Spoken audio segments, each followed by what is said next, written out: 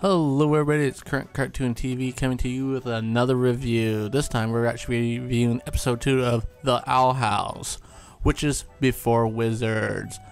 The synopsis of this episode is an ancient wizard gives Luz a map to a mystical quest. So let's go ahead and dive into my likes of this episode. My first like is actually, this is the first episode that actually plays the theme song and actually has a title card to it. I also like how Luz actually dresses up for her first day of apprenticeship, which is actually a old bathrobe and a dirty traffic cone. Kind of cute seeing that, and how she actually dresses up like actually a typical witch would, but this is the Boyle Isles. There is no typical witch. And we get to see actually more monsters that live on the Boyle Isles. That was pretty cool to see, some of the actual creatures that float around and all that.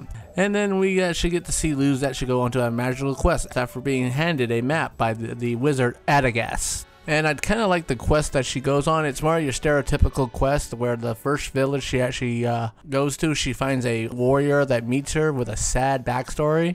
And then we get to see a troll / goblin protecting a bridge with a riddle. Ew. Hum-de-diddle, to pass the bridge you must first solve my riddle. And a fairy princess that actually offers her food and all that after she apparently saves them.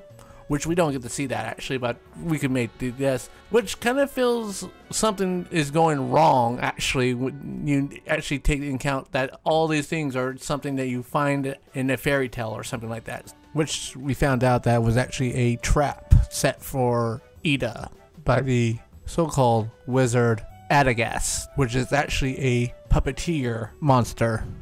And then we get to see that actually Ida comes to the rescue, showing that she actually cares for Luz. And then we get to see more of the Boyle Isles from a different point of view, actually at near the end of the episode, where Ida takes her up on her owl staff and shows her the actual Boyle Isles from the sky. So that's pretty much all I liked about this episode. So then let's go ahead and go into my dislikes. I really did not like how Ida and King actually made fun of Luz for thinking that she was a chosen one, or there was a purpose for her being on the Boyle Isles. Never trust a man in casual drapery.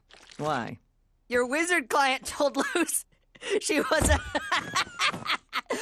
chosen one. Wait, Luz?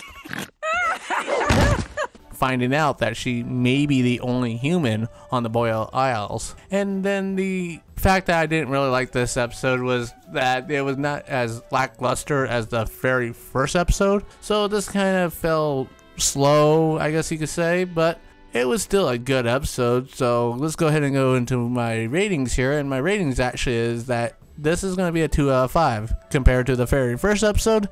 This one really falls short. But a little trivia here that is that the sword that Luz carries around on her quest really resembles the sword from He-Man, the Master of the Universe, which it was kind of like nice nod back to a mystical world.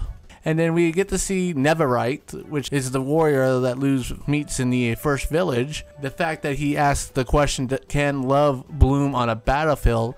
Lady Luz, do you think love can bloom on the battlefield? Ooh. It actually refers to a line that was actually said in Metal Gear Solid. What are you trying to say?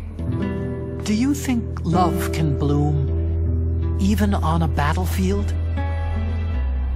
The video game, which I thought that was pretty cool. I actually had to do some research on that one. And thank you guys for listening to my review of The Outlaw, episode number 2, Witches Before Wizards. So if you guys like that, please make sure you guys subscribe to the channel and turn on those notifications. And if you like this video or you have your own comments you want to say about this episode, put those down below and make sure you hit that like button. Also, make sure you check in our description for our links to our Facebook, Twitter, and also our Patreon page, and also our website at www.currentcartoontv.com. Thank you guys once again. Good night.